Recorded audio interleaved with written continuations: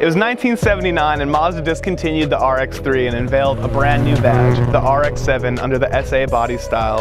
A car designed to rev high. This thing has a 10,000 RPM redline. I don't know if that's factory, but it is now. This car has a 13B rotary engine from the FC Turbo 2.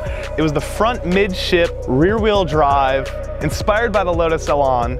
Pop-up motherfucking headlights, IMSA GTU sanctioned road racing wide body kit. This thing is bonkers, and it gets more rare and crazy as we go on. 14-inch wide, 15-inch tall, HRE 3-piece wheels from Japan that you couldn't find these anywhere. The RX7 had more championship titles than any other manufacturer model, still to this day.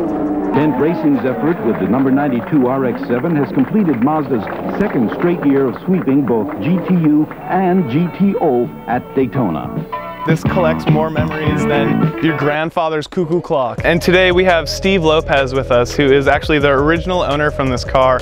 I started building cars when I was 15. One day going down to the beach with the family, I saw this little sports car going down the road, and we stopped at the Huntington Beach Mazda. We saw it there.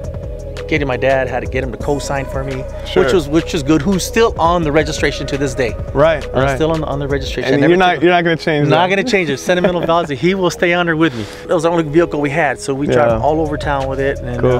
I used to take her to work in the car and drop off in Arcadia, go do my route all the way out in the beach area, drive all the way back. This is every day. So I purchased the body kit for it, the rims, the tires that went with the body kit.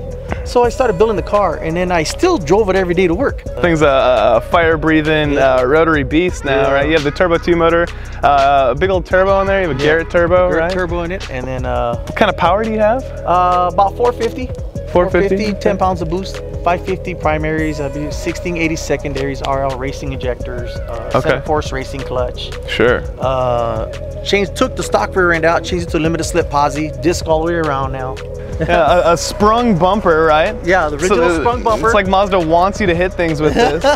These cars back in the day didn't have power steering, so when you drive one of these older ones, you are driving it. I like the old school feel, you know, so I just wanted to keep it the way it was. I think it matches the car, you know. I mean, when they were racing the GTU series, that was all manual steering. Yeah. That's real stuff. Correct. Drive like a man, die like a man. A lot of sentimental values with it. When I can't handle it anymore and my grandson gets big enough, I'll hand it over to him. He'll get it. Cool. Yeah, so the single owner tradition. Right? Yeah, keep it in the family. So much value, you know, growing up with this car, and the memories, you know. I mean, your family will have memories for their whole lives, you know, being in this vehicle and going to work, going to the babysitter. The odometer's gone over twice.